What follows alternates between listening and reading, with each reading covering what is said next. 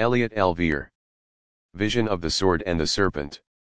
1970s. This is the revelation. I was in the midst of a great meeting hall, a church, and the walls and ceilings were covered with jewels and ornaments, and the windows were made of colored glass.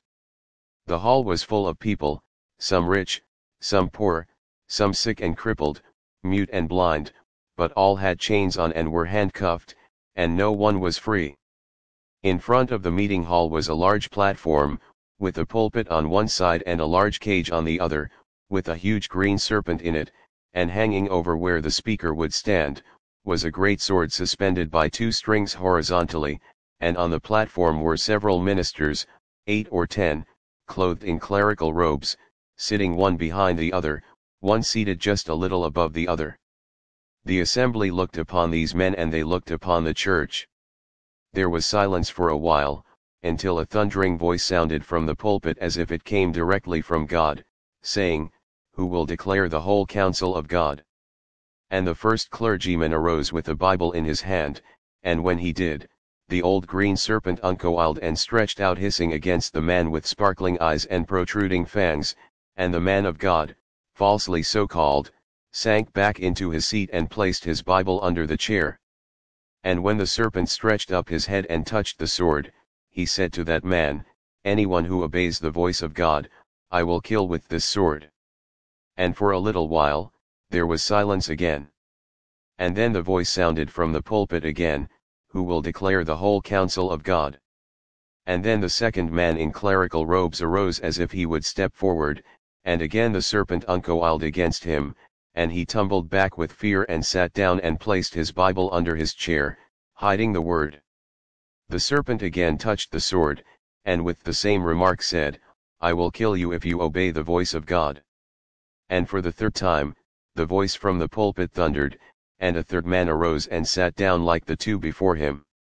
And again, the voice sounded until each of the clergymen had had an opportunity to resist the serpent, but fear overcame them all like the first 3 had been overcome. And the serpent smiled with his evil smile. And then the voice sounded again from the pulpit saying, "Oh, if there were a man, oh, if there were a man, oh, if there were a man who would declare the whole counsel of God, that these chained men might be set free. Is there not one man?" Then a man of little stature, meaning he was nothing in the sight of the world, ascended the platform and stood under the sword, and he lifted up his eyes toward heaven and said, "Into thy hands, O God, I commit my spirit." Then he opened the Bible and read.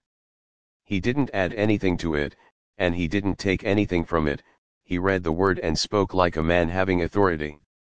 And when he had finished, the old serpent stretched up to the edge of the sword and cut off one of the strings holding the sword in place, and the sword swung down and missed him and passed over his head, because he was a man of little stature, and the weight of the sword made the other string to break, and the sword swung back and pierced the hearts of those clergymen who were lined up and nailed them to the wall. And a great scream of despair sounded from the pulpit, but an even greater cry of joy sounded from the assembly, for every man's chains were loosed and they were set free. When this vision had vanished, I saw another vision of the Savior in a cloud, just above my head. He spoke saying, "Hear, my son, the meaning of these things. The meeting hall which you saw is the secularized church, having a form of godliness, but denying the power thereof. They are all covered with the jewels of the joys of this world, and there is no end to their silver and gold.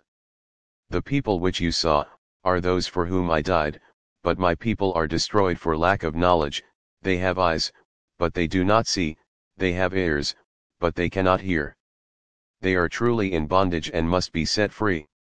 The platform in which you saw, on which the clergymen were sitting, the platform is the preconceived ideas, having their origins from the pit of hell. The pulpit is the throne of God, and the serpent, old Lucifer himself.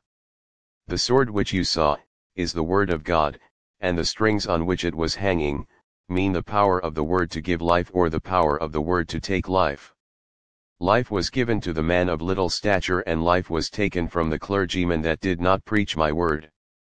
The clergymen that you saw, are men, and women, from every church who pretend to know me, but they teach my people things which are not written in the book of life, and their pride and their presumption and their worldly spirit force them to obey Satan, who is a liar and the father of lies, and each of the clergymen try and exceed the other in elegance, in extensive writings, argumentation, and the like, but they only consider the letter of the word, and leave out the spirit of the word.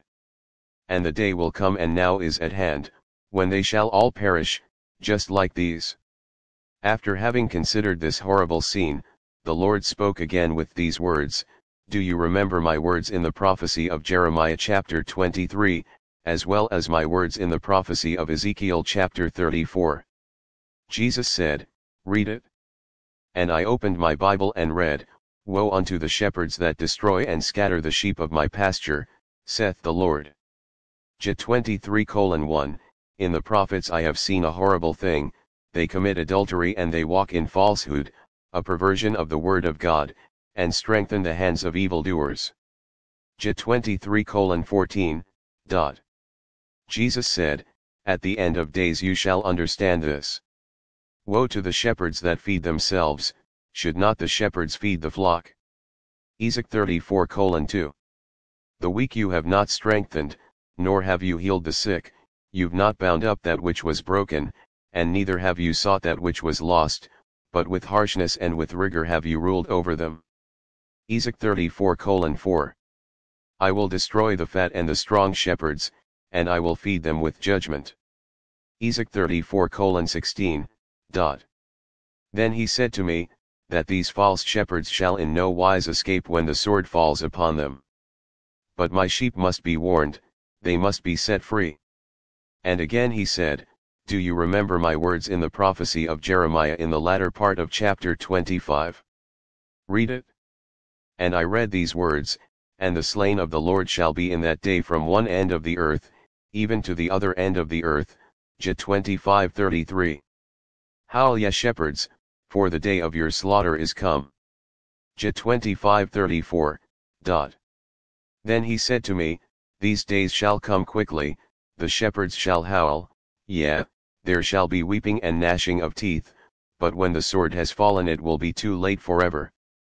The man whom you saw who was of little stature, is every man and woman who will humble himself or herself, and be obedient even to the death of the cross, putting his or her trust in God, and going forward declaring the whole counsel of God.